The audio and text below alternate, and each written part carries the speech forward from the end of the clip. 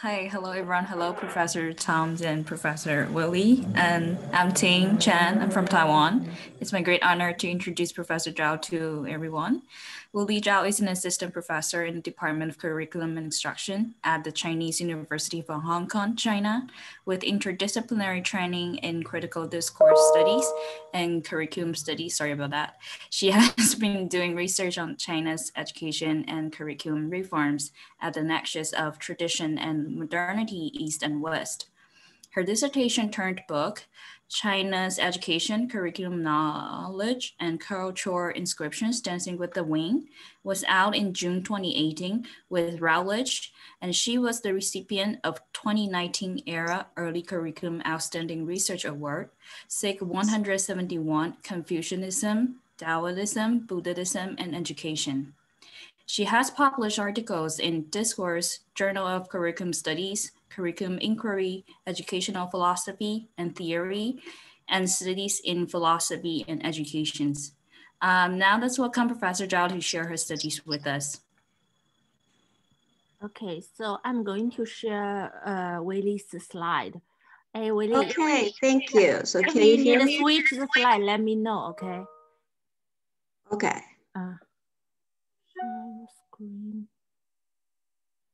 Uh-oh. Let's see, give me a second. Share the screen. Can anyone see it? Everyone see it? Okay, good. No. Okay, thanks, G.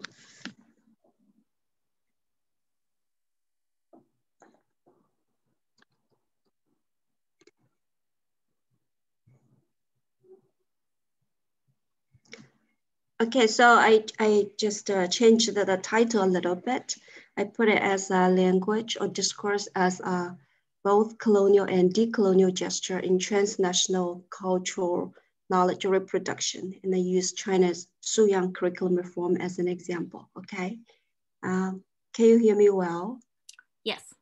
Okay, thank you. So I would share with you the trajectory of how I have come up doing what I'm doing now, and how what I have learned in Madison, and how those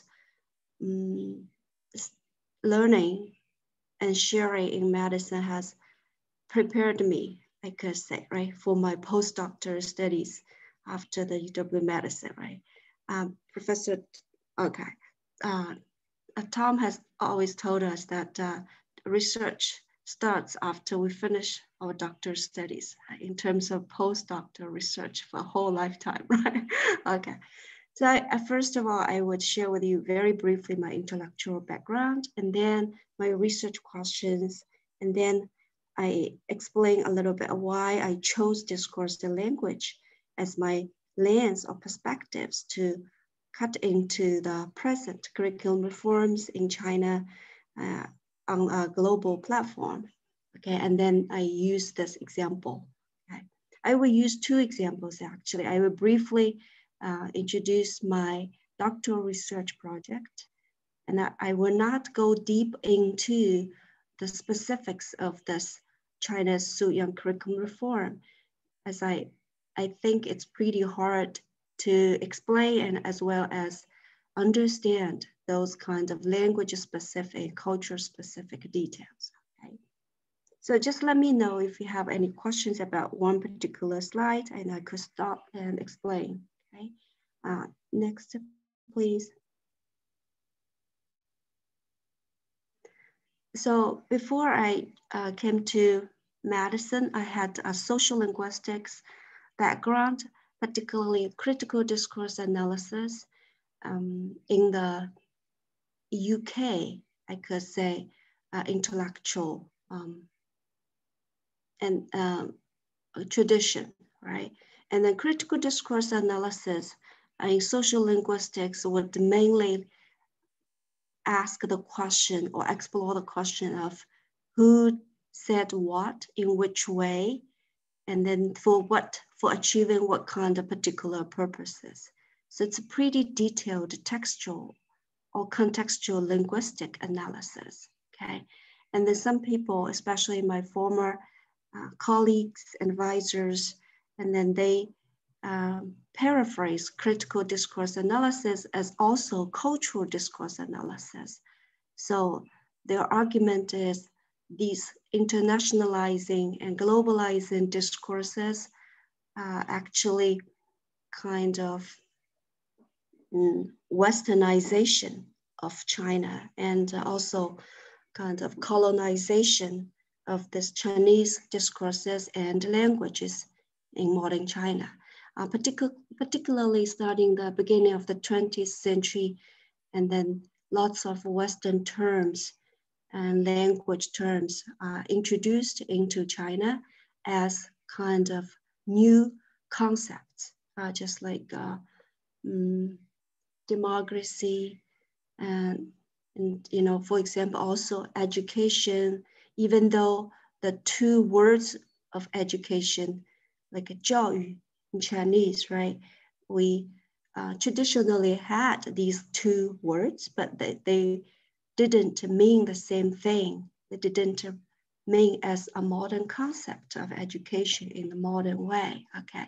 So those colleagues claim those or critique the westernization of Chinese language as a form of Western colonialism, if I could put that way, okay? So I had that background and had that kind of earlier understanding. And then when I came to Madison, we majored in this curriculum studies. So moved to Foucault's study, you know, and Foucault is also kind of discourse, right? And, but discourse studies in a different way in association with power, subjectivity, etc. So to me, that was a very nice transition. And then finding John Pop quiz was a coincidence, right? And a lucky one, but I don't want to go deeper into that. It's really a lucky coincidence, okay? And then after graduation, I worked at CUHK and I pushed further those philosophical, cultural, historical foundations of China curriculum on a global platform. So basically, I go back into the past to better cut into the present, and also cross-culturally try to dialogue those Chinese sensitivities or sensibilities with the latest turns in the Western scholarship, like the post-structural, post-foundational, affective, okay, things like that, new materialists, okay. And next one, please. And then my research questions. I think these questions are still guiding my research. So basically, I was inspired by Chakrabarty's claim saying that Western categories and frameworks are indispensable yet insufficient in mapping out non-Western historical cultural sensibilities, right? But my question would be, then how could we do that, right? How is it possible, first of all, to discern those kinds of cultural sensibilities and then put them into English as it is, right? And beyond the Western frameworks and categories, okay? So two things. Why would I say that we need to discern that first? Because it's a globalized world, and then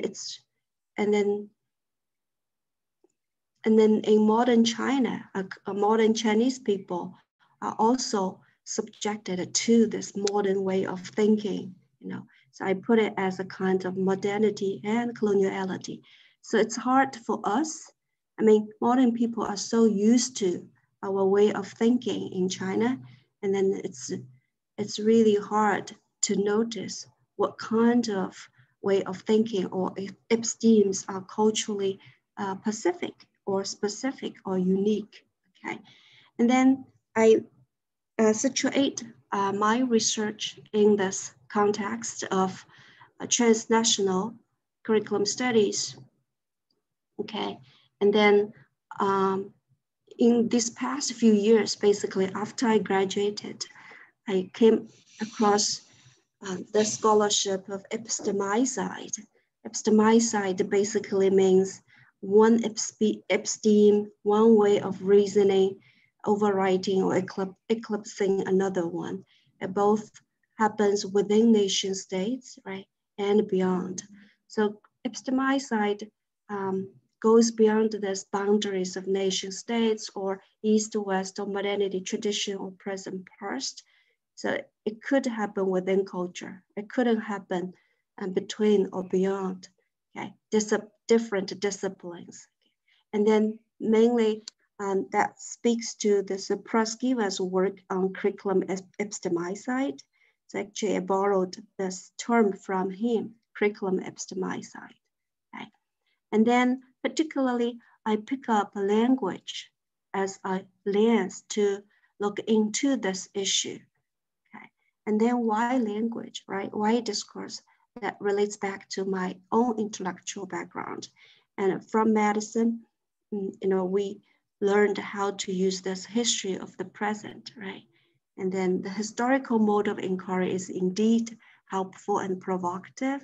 And then going back into the past helps to cut into the present.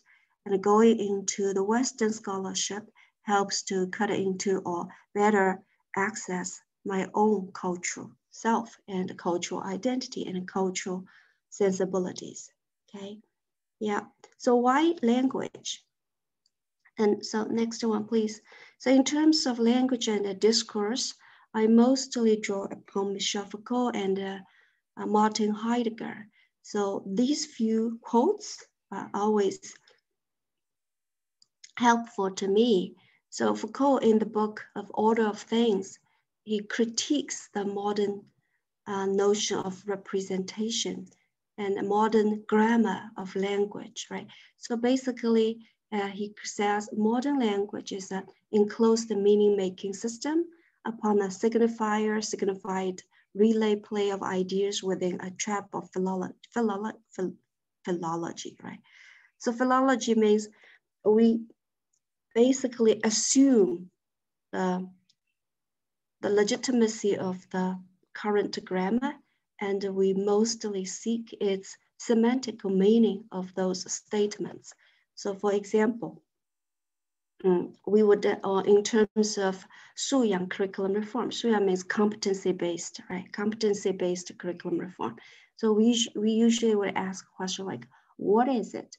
What does it mean, right? That semantic meaning. Language in this case is treated as kind of rhetorical tools, okay?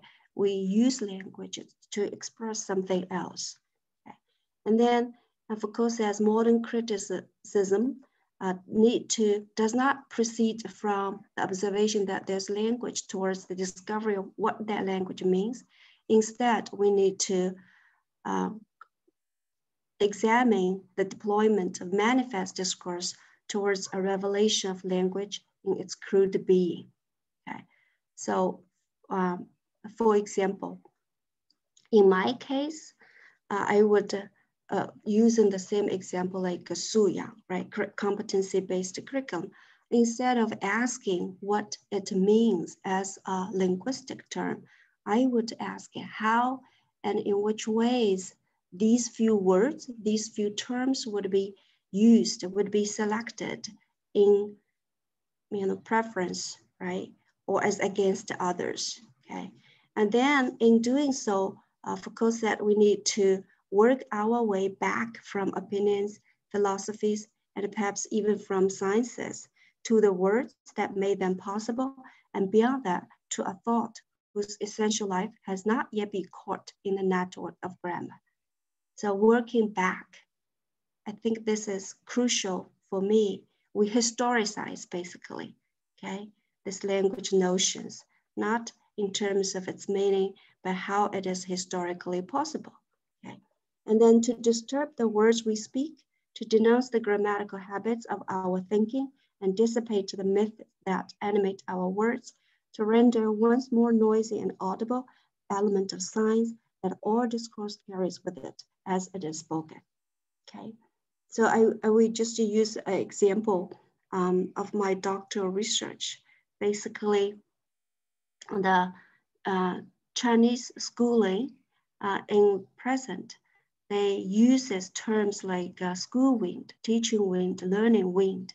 So wind discourses a lot.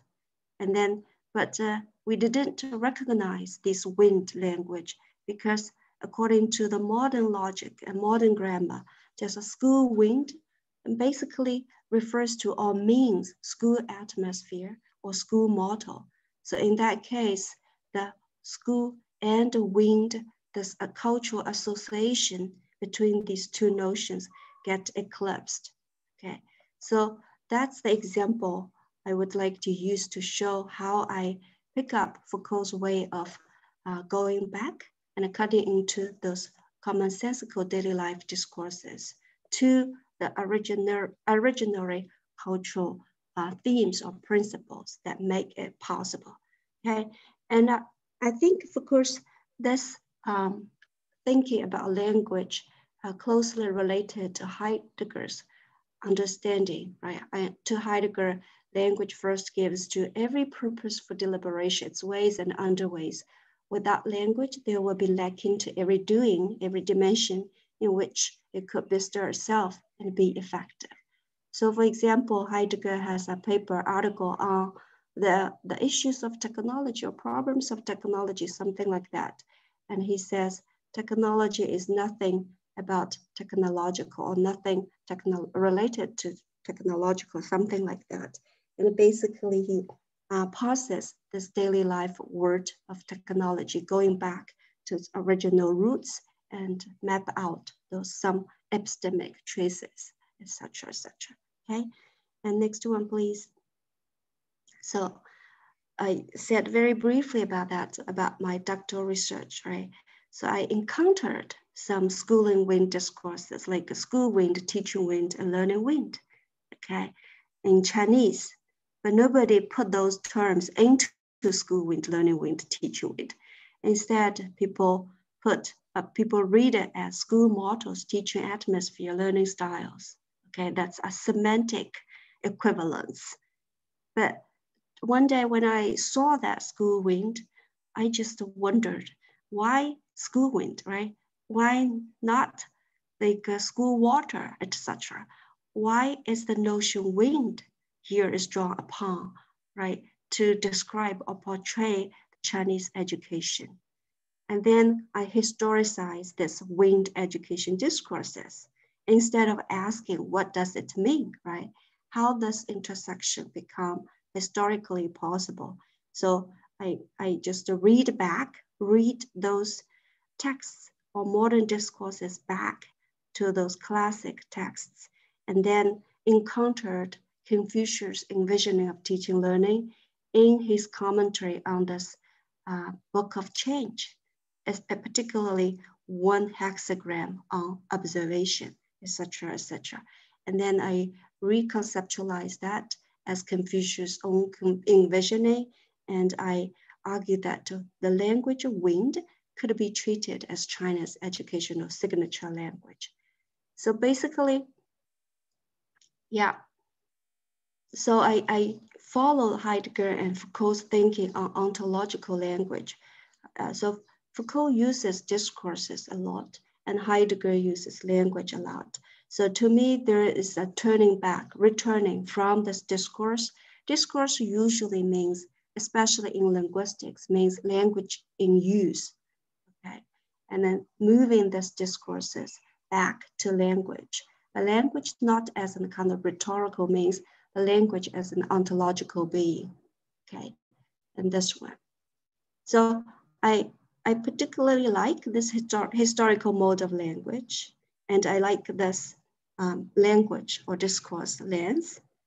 And then at that time, you know, I didn't realize consciously that I was picking up language as a decolonial gesture, but mostly I was critiquing this language as a colonial gesture, basically, right? How this Chinese modern language become westernized as concepts and how modern way of thinking is subject to this representational way of thinking, basically conceptual way of thinking along a signifier logic, okay? So this is a very brief revisit. I give you a glimpse of how I pick up language, how I use this historical mode. And then for this please, next one, please. So continuing this doctoral research or continuing my research questions, guiding research questions, right? And also the language lenses. I further my research on this Chinese suyang curriculum reform.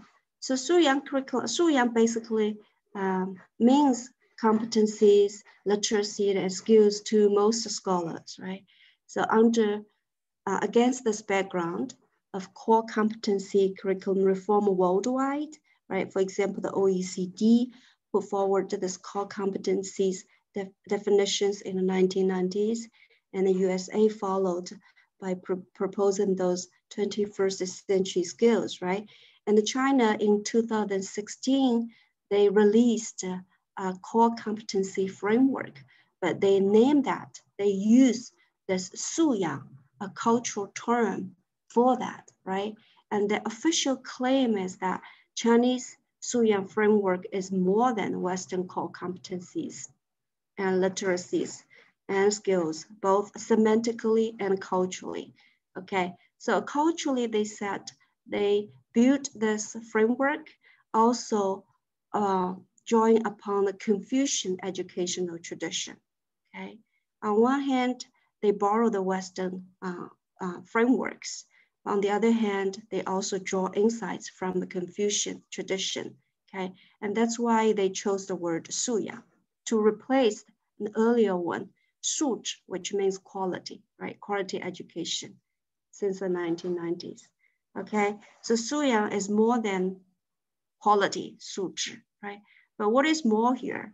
So semantically, suyang refers to both the skills, the indispensable skills, knowledge that is needed in the 21st century, but it also embraces this personality, personal traits, and characters, and emotions, attitudes, etc. Okay, so both semantically and culturally, they claim the Chinese suyang framework is more than a replica of the Western competencies framework, right? But my argument is that most Chinese policymakers and scholars are still subjected to modernity as a coloniality, as a form of epistemicide. So in two ways, right?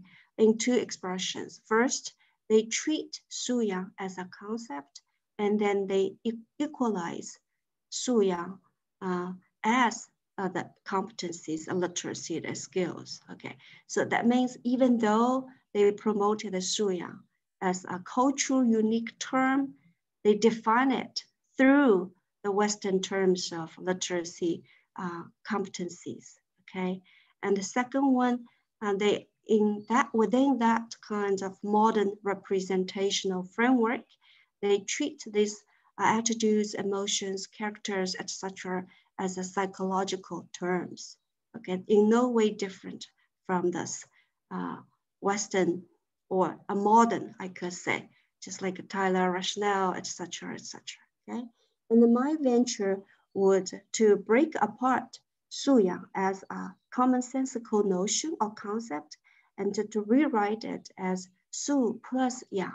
So basically to break the kind of the grammar, to suspend the conceptual logic, the modern grammar, and then read them back toward the classical texts, and then gesture toward a holistic Chinese body thinking episteme.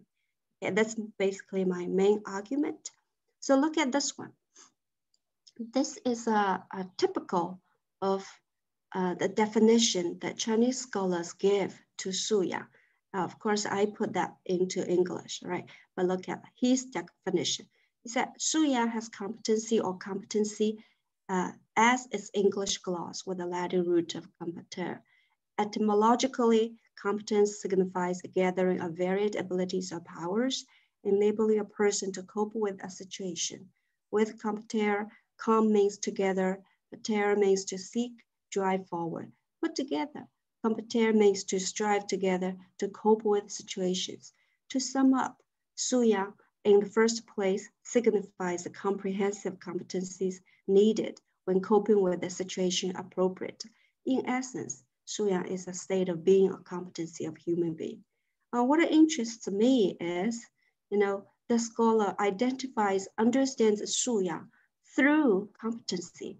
And when he talks about etymologically, he's talking about competency, the English word, not talking about suyang itself. So in this definition, basically suyang, or what is saying within the term suyang itself, is eclipsed, right? Okay, so this is a kind of people try to equalize suyang to this Western terms of competencies, literacies, and skills. So that's why I say, even though people are talking about suyang a lot, they're reinvigorating the cultural term of suyang. But what they are talking about suyang is the Western discourses. So basically what is saying within the cultural term itself is not made visible, okay?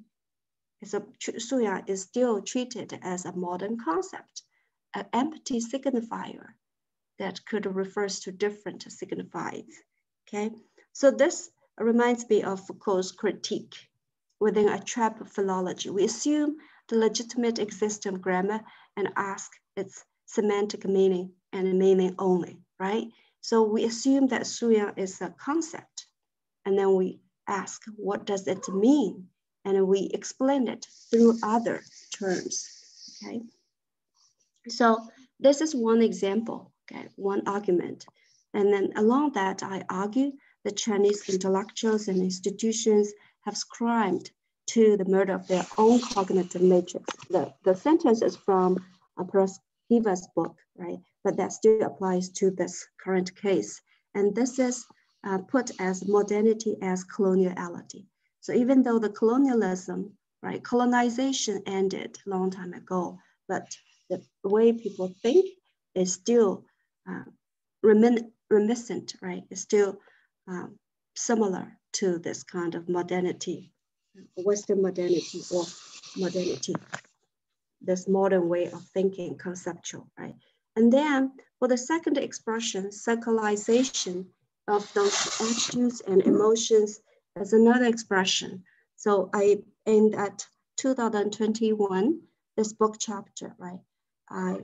I put this table and then give you some further understanding or expression how these kind of ethical